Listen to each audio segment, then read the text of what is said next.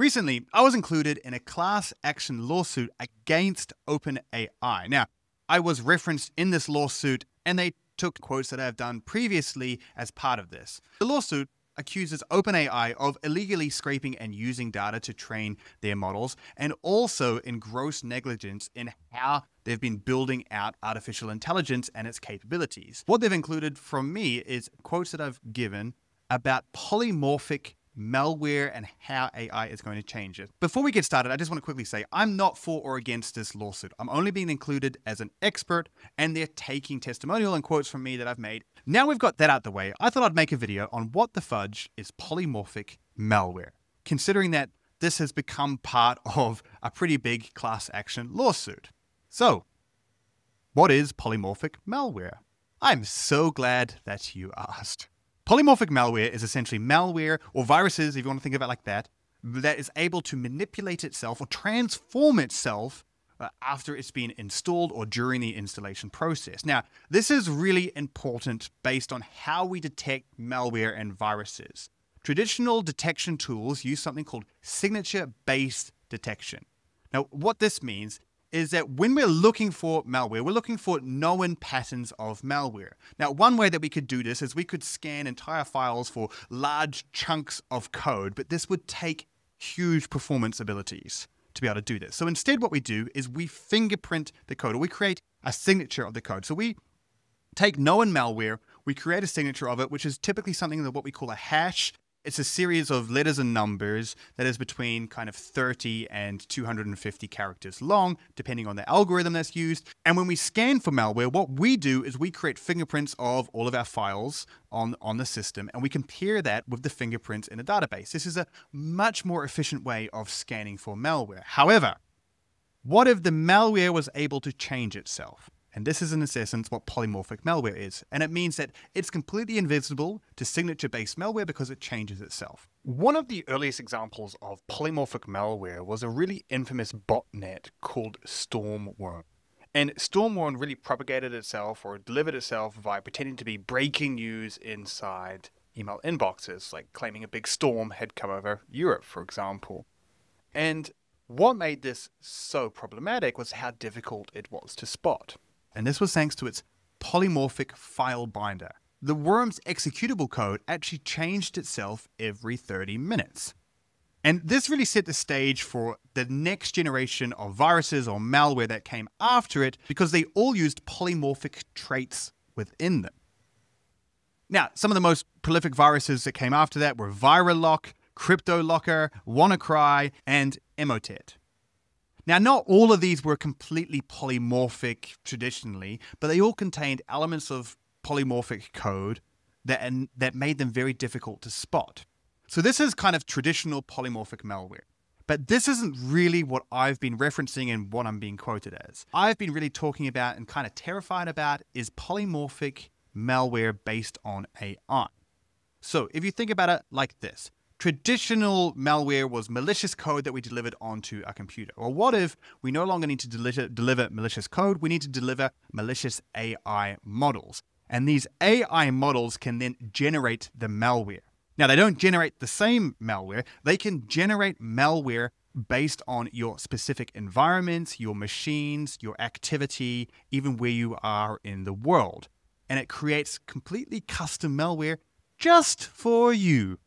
Now, aren't you lucky?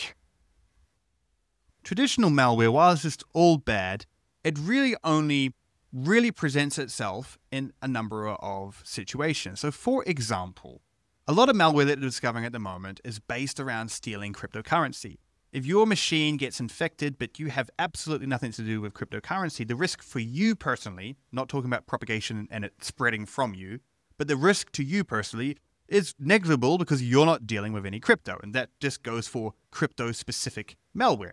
And that's traditionally how malware has been doing it. Really, like, it's looking for a specific target, a specific person. It's trying to encrypt files in large companies. If it comes onto your laptop, maybe it's not going to be the end of the world. This could all change, because now if we deliver an AI model, which are getting smaller and smaller and smaller, that has the ability to dynamically create malware based on your activity, it could sit in the background and just observe what you're doing, what networks you're connected to. Are you going to various banking sites? What activity are you doing on your computer? And it can make a decision based on your activity. What is the best, most malicious, most impactful malware that it could create for you to try and get as much extortion or money or sensitive data as possible.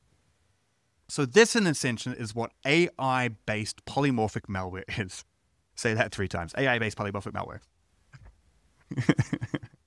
All right, so now that we know what that is, what I was actually referring to and what this lawsuit has quoted me as saying is kind of the next level, even beyond that, because we're kind of almost at that capability right now.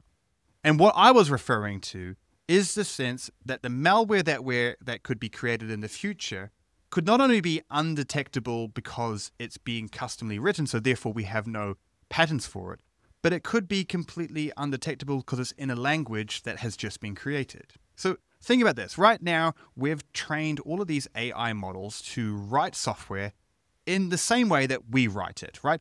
Humans created Python, the programming language, or JavaScript, and it's human readable. It may not look human readable to someone that doesn't know anything about software, but it's human readable to those that know. It's a language, right?